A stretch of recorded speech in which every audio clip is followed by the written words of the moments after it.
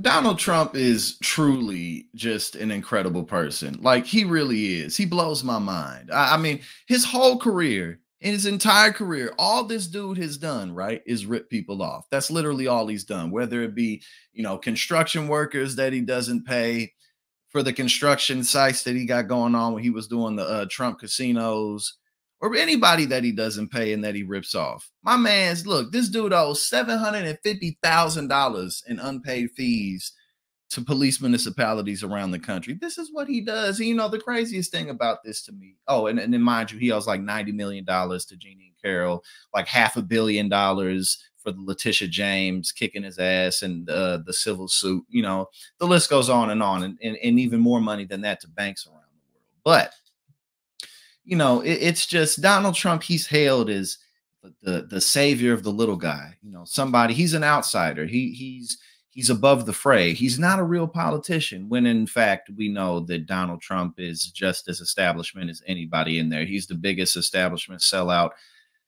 as any other Republican. Despite Trump's antics, despite how dangerous he is, pretty much all the Republicans in Congress and the Senate, though they hate him behind closed doors, they're fully behind him when it comes to policy. For them, it's like, well, if we could just find a nicer guy who could dress things up a little bit better, maybe, we wouldn't have to really think about these types of things and these types of issues.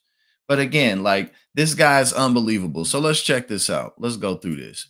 Trump's unpaid rally bills add colossal sum to already staggering debt. Several cities are accusing Donald Trump of holding events and then fleeing with unpaid bills. And again, this is nothing new. This is what Donald Trump does.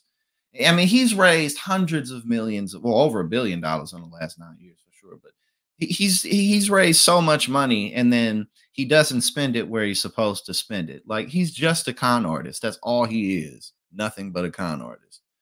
Amid his already staggering legal tab and the financial strain of running a campaign in a competitive election, Donald Trump has yet more bills to worry about. According to NBC News, several cities are seeking more than $750,000 in unpaid fees from the Trump campaign for rallies held over the past several years. 4 cities and a county say the former president owes them reimbursements for the costs of local law enforcement and first responder supported his campaign events. And this is supposed to be the guy of law and order. He don't even pay the police officers when he comes through. And think about just how big of a general scumbag you have to be, not even just to do this once or twice, but this is how he goes about his life. Everybody's a sucker to him. All he knows is con and swindle. That's all he knows. Everyone is a mark. The city of El Paso, Texas makes up the bulk of that amount. The city is billing Trump for $569,200, almost $600,000 in expenses from a 2019 event, and they could pay the money. They just don't, because this is the type of people they are. According to an invoice provided to NBC News, the amount owed is so egregious that its city council lawyered up to advocate in the city's interests in the collection of the outstanding invoices. Yet the Trump campaign still hasn't paid. And again, this is supposed to be the man that's going to deliver the working class. And on the other side, again, most people aren't even. The divide is so steep, and the difference between Democrats and Republicans right now is just so massive. Think about, like, when Biden just completely shit the bed at the debate. Pretty much everybody on the left, and by the left, I mean like everybody left of Republicans, was ready for him to drop out, ready to move on.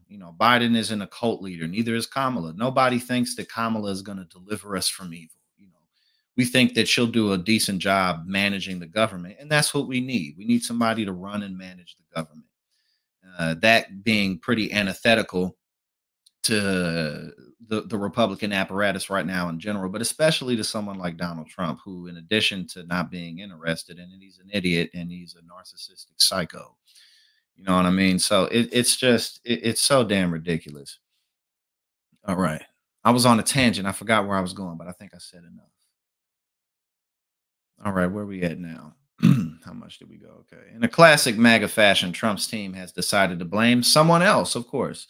When NBC News reached out, a Trump campaign official said via text message that questions related to local law enforcement and first responder costs should be directed to Secret Service. Of course. Though the Secret Service said through a spokesperson that it is true that the agency is typically the one that requests local safety reinforcements for campaigns. The agency, quote, lacks a mechanism to reimburse local governments for their support during protective events. While some officials have acknowledged that Trump may not be legally responsible for the cost, they still believe that the Republican candidate should pay up due to the burden his rallies place. Quote, we believe the Trump 2020 campaign should reimburse our city for those taxpayer dollars. And we have invoiced the campaign accordingly, said a spokesperson for the city of Mesa, Arizona, which has billed the Trump campaign around $65,000 to cover additional law enforcement costs. Trump could easily do the right thing and pay these cities, even with the money he has earned from selling his NFT trading cards, right? His cars, his shoes, his watches, his Bibles, all of that. Um, but yeah, oh yeah, and I'm glad they pointed that out. His outstanding legal fees are in the hundreds of millions. So maybe he's not really thinking about it. But again, this is just who this dude is at the end of the day. He's a complete and utter scumbag, which, again, nobody's saying that Kamala's gonna just go be super progressive and bring us Medicare for all and raise the minimum wage to $25 an hour. But again, what we need is somebody who can responsibly run and manage the government and maybe sprinkle in some advances and some progress here and there versus Donald Trump, who is just beyond incapable of doing the same. So, hey now, thank you so much for tuning in here at Politics and Paper. If you like what I do and you support my work, go ahead and subscribe. I greatly appreciate it and it really helps to support what we do here.